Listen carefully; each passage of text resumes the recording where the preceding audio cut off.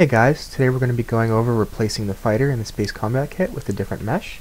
And we're going to be using this one from MSGDI, who you can find on CD Trader in the links below. We're going to be using the Panther here. So once you have that downloaded, bring that over here.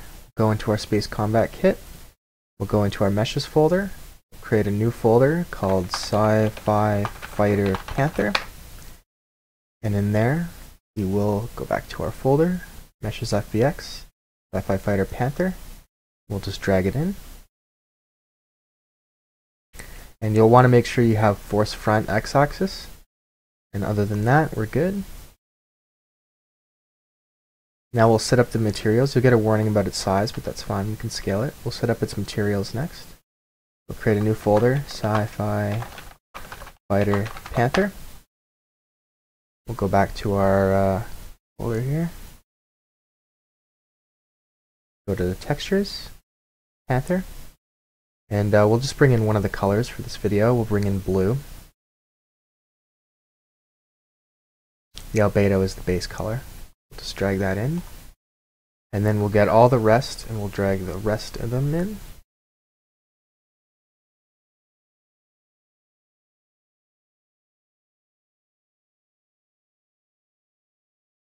Just wait for it to finish that. Fine. Alright, and now off the albedo we'll do create material. We'll call it M Panther Blue. And that's good, the base color there. So we'll get the rest of them. Hold Control to select multiple things. And we'll just look at what their names are to connect them to the appropriate thing. This is the AO, so we'll connect that to the ambient occlusion. This is the gloss, so we'll connect that to roughness. This is the illumination, so we'll connect that to the emissive color. This is the normal map, so we'll connect that to the normal.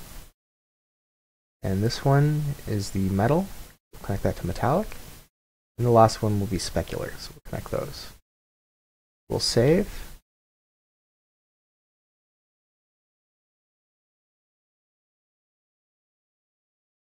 Okay, and now we'll go back to our meshes, and we'll go back to our Panther, and it already made a material for him, so we'll just go in here, and we'll change it to M Panther Blue.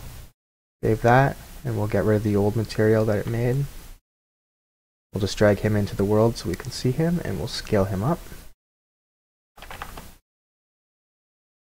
Alright, and there's our Panther imported, the material set up. So now we'll set up the coding side.